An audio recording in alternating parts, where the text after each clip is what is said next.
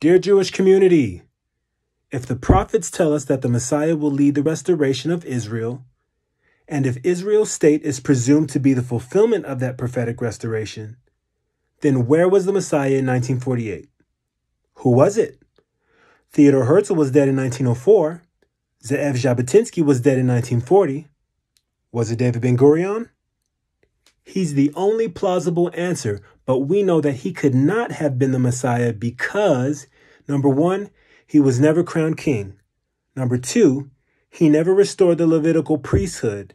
Number three, he never completed the building of the third temple. And number four, he was never able to make sacrifice in the third temple for the nation.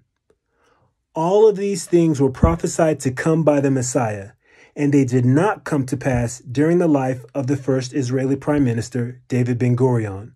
So once again, Jewish community, where was the Messiah in 1948?